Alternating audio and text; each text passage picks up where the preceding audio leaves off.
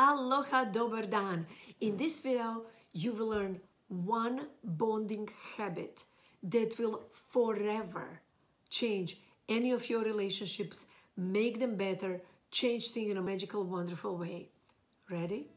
Hi, I'm Helena Summer, Master Love Coach and Relationship Expert, helping powerful people create powerful love. And most powerful people know how to have powerful fights. Now we're gonna flip this around. Here is a habit. If you do this one time, it's gonna soothe things out, guaranteed. But if you do this more than once and you continue doing this over and over, it will actually create a habit that wherever you go in your relationship, with your in-laws, with your parents, with your children, you will be able to make things better. I tell you what to do, but first I'm going to tell you a story how I came up with that. It was a Sunday morning.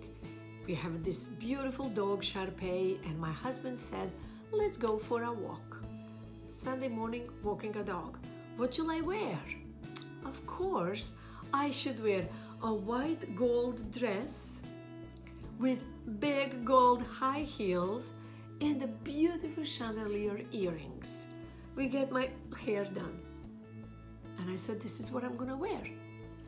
This is what I'm gonna wear. This picture, that's what I wore. And I came to my husband, I opened the door and came out of the bedroom, and he looked at me and he said, he made that face. Are you gonna go walk a dog looking like that? And I said to him, let's do this again, honey. I walked backward, came back into the bedroom, collected my energy to be gracious and elegant and classy, and I walked out again. And my husband saw me and he said, wow, are you my wife? Wow, I am so lucky to have you. Wow, you look fabulous. And he lifted me up, he spun me around, he kissed me all over my face, and I was happy. And of course I realized walking a dog on Sunday morning in high heels, it's not the smartest thing to do. So I changed into yoga pants and off we went. The moral of the story is, when you know that something went bad in the relationship, like, oops, he didn't notice I look pretty, he didn't notice I was just, being myself, he criticized, he judged, which of course can trigger all your wounds from the past and previous relationships and your parents and teachers criticizing. And you can come and you can say, then fine, walk by yourself. Oh, how can you say that? Oh, my ex appreciated me more. Oh, I should find million ways you can come up with to actually criticize your man.